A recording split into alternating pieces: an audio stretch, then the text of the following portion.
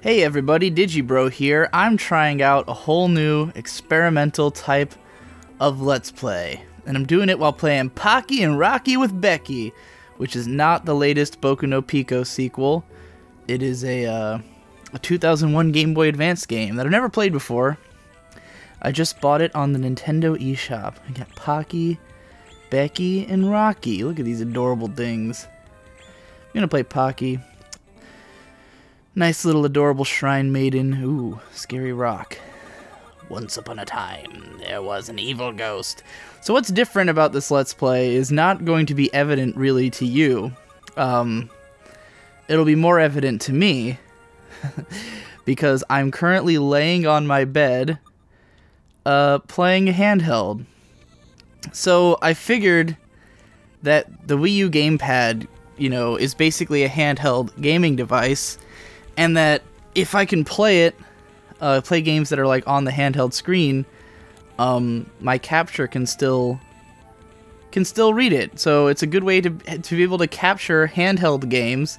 Any game that's available on the Nintendo eShop that's a handheld, you can easily capture. Of course, you have to pay for the game, and Nintendo eShop does a little bit overprice their old games, I think.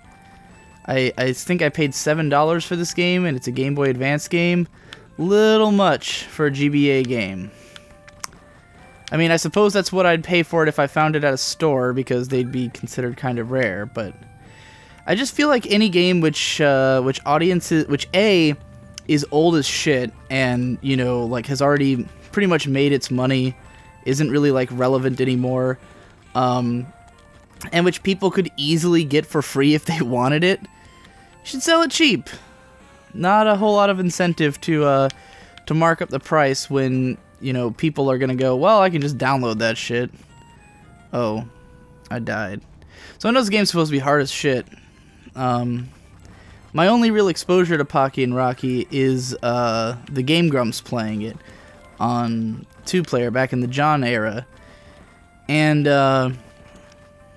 they made it look incredibly hard, but a lot of fun. And I've always wanted to play it. I wanted to play 2-player, but I don't think Victor would ever really be down to try to play this game with me. And Jesus, what the fuck is happening to me? What is this thing? How do I get it off of me? Oh, do I have to ward it with the... No? Get away from me! I don't know what to do. I think the Super Nintendo... Oh my god, I've got 3 of them on me now. Oh, I'm so slow! This is not fair. The Super Nintendo one was multiplayer. This one was for the GBA. It looks like it's just a straight port of the SNES game, but without multiplayer, and with the addition of Becky, the 3rd character, which gives the game the hilarious title, Pocky and Rocky with Becky. Just like Boku no Pico with Chico. Okay. Well, those rocks really weighed me down. I'm going to make sure I kill them as fast as I can this time. Let's see if there's any secrets back here at the starting area. Doesn't look like it. Oi, oi, oi, oi, oi. So yeah, this is the type of game this is. Pretty simple, pretty straightforward. But I wanted to see if I could play it from my bed. So currently I'm laying on my belly. Damn, I got fucking wasted that time. Well, I guess I have to continue.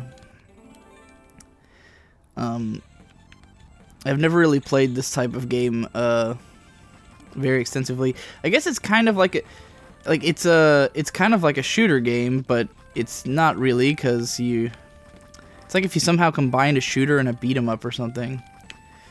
It's a little weird because you have to really like angle yourself in relationship to the enemy, but the enemies, at least so far, move really slow, so it gives you a little bit more leeway to get yourself into the right position. Alright, these guys I gotta look the fuck out for.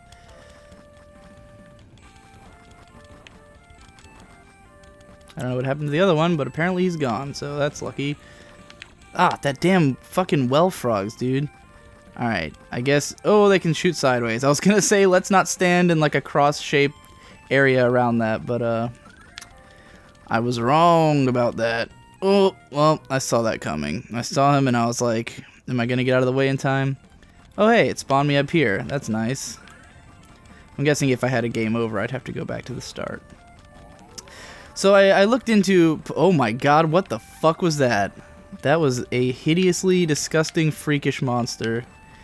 I looked into this game back when I was doing cool girl games, because obviously Pocky is an adorable little girl, and this is one of the,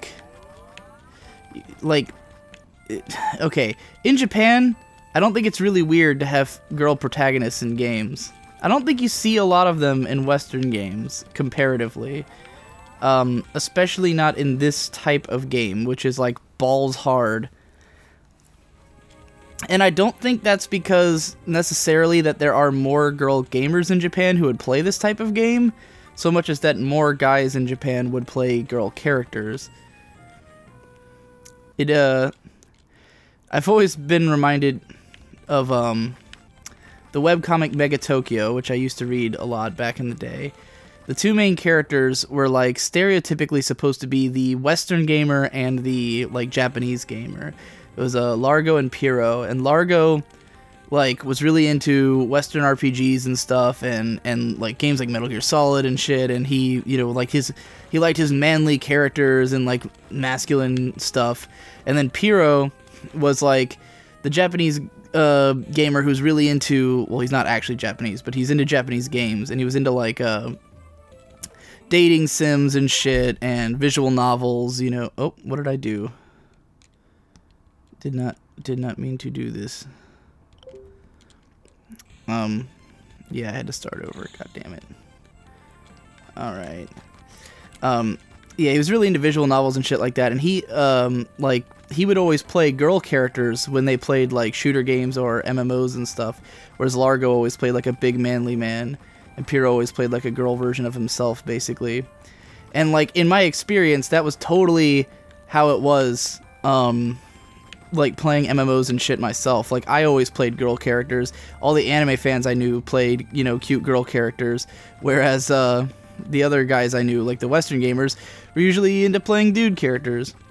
It's an odd thing, and I guess like, I mean, obviously not all Japanese gamers like want to play girl characters or are more inclined to. And in fact, I think that a lot of Japanese games that are oriented to be like more Western style, like more Western fantasy, will often put more emphasis on like masculine traits and stuff like that.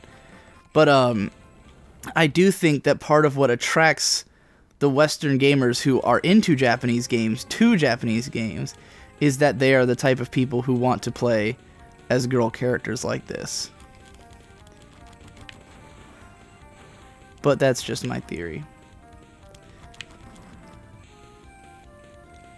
Alright, I'm trying to concentrate on learning this dude's attacks here. He doesn't seem too rough. He's hard to get in close to. He's can only hit his head. Oh! Whoa, shit! I did not see that coming. Okay, lesson learned. Don't stand right in front of him. Important tactical information. So yeah, this game was on my list for cool girl games, but that series will, for reasons I've talked about on this show plenty of times before, probably won't really be more of that, at least not with the same title. Forgot my own new rule. Okay, well, this dude is hard as shit. I think I'm on my last life, so let's give it the old college try one more time. Hopefully he doesn't fucking wreck my balls. Crow Tengu. What are you doing here? Do you think I'll let you pass? Ha! What an ass. Fucking Tengus. Fucking... Ugh, damn it. I think it was Dead or Alive had a Tengu that you could fight as. Or like a Tengu was the final boss of Dead or Alive. Maybe DOA 2, that's the one I think I played. Yeah, motherfucker! Oh man. Pro strats. Oh shit, is he still alive? Okay. You're not bad. All right, I'll let you through. I did it. One of my dreams that will never come true is to be a 4Kids dub actor and do like Yu-Gi-Oh voices or like Bakugan or something where every character is like, I can't believe you defeated me. oh, Yugi. Those voices are so much fun to do. I totally get why those actors do those voices, because they are the most fun. But I don't think audiences appreciate them in shows that they try to take seriously. Oh my god, what the fuck is happening? This is madness. Can I continue from the same place? Yes, yes. Alright, still around. Chapter 2. Alright, these things are giving me fucking... they're like the fucking yellow arrows that Undine uses in fucking Undertale. I think I can... the best way through this is just to fucking haul ass and not stop for anything. This is a surprisingly effective tactic. Just gotta keep shit off of me. Keep it off my back. Damn it! Got too hasty and greedy. I don't know what's in this, if anything, but nope, nothing. I was hoping that would be an item or something. Whoa, I've got fire now. Ooh, bald dudes. Oh god, they don't die in one hit. And they're onion men. Ugh. This is nerve-wracking, but kind of cool. This is giving me Ocarina of Time Palace vibes for some reason. The way that this garden area is laid out. I feel like you constantly have to cut it close in this game. Oh shit, is this another boss already? Is it Tengu again? Oh no, it's Raiden. Nue, okay. Hey you, it's not my fault. It was the ghost that freed me. Well, like, does that mean you have no agency? Like a ghost frees you, but you just... oh, shitting fuck! Alright, where the hell do I have to hit this guy? I don't think I did any damage to him. Come on, you son of a bitch. I hope you're all enjoying laying here on the couch with me. Again, not really something that you interpret so much. Jesus Christ, this is fucking rough. Oh. Well, I guess that's enough for this experimental little video, since I clearly suck balls at this game. And I'd rather put my full concentration into trying to play it. But if you got the vibe of, oh hey, laying on the couch, playing games, let me know. Not the couch, the bed, rather. If you didn't get that vibe and you didn't understand the point of this, then just be like, I don't know what the fuck you're talking about, dude.